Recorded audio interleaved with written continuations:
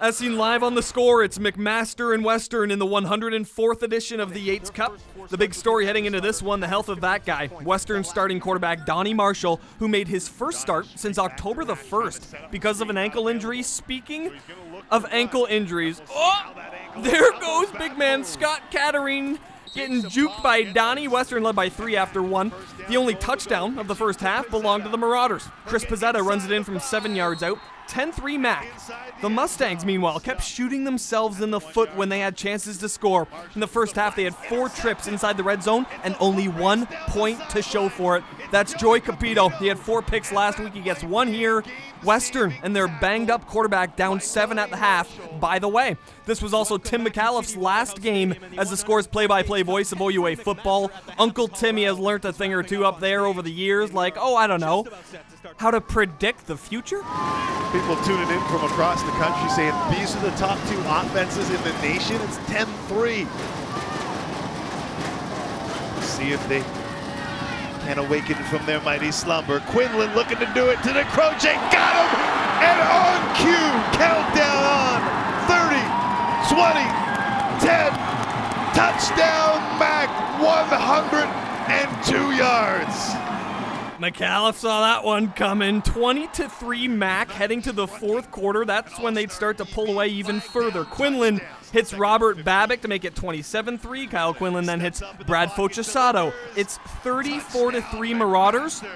Ball game over. For the first time in school history, the McMaster Marauders win a Yates Cup with somebody other than Greg Marshall as the head coach. He's on the losing end this time around. Kyle Quinlan is your MVP. Head coach Steph Potasic brings Mac their first Yates since '03. Mac now sits 1 win away from a Vanier Cup appearance. They'll head out east to Moncton to take on Acadia in the UTEC Bowl. But for now, it's time to celebrate in Hamilton. The Marauders are Yates Cup champions. Back here at TD Waterhouse Stadium in London alongside Donovan Bennett, I'm Tim McAuliffe and DJ. The marquee read clear for this football game. The top 2 offenses in the entire nation going toe-to-toe, blow for blow, but it was a defense that provided the blows in this one. Back in week 2, Western made a crucial play. In fact, 3 of them from the 2-yard line, but this time around it was McMaster's defense that came up with 3 critical stops on their own 2-yard line. And it was surprising how they did it. Normally when you're talking about McMaster's defense, it's their talented secondary, but their front 7 stood at the head of the table and made plays against Western strength. Their short yardage game, especially the run game, is so good. McMaster, they took the challenge. They played with more aggression, more passion, more leverage, and they made those plays when they needed it in the ball game, and that's what turned this ball game around.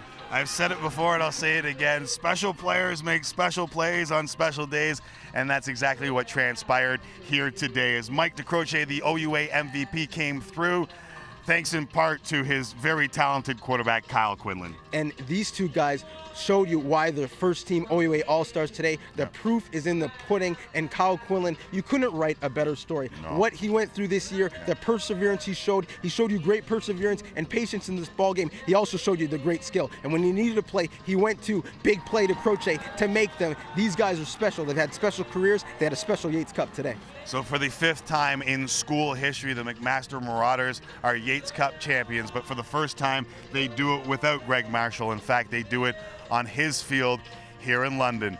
For DJ Bennett, I'm Tim McAuliffe, reporting from TD Waterhouse Stadium in London for The Score.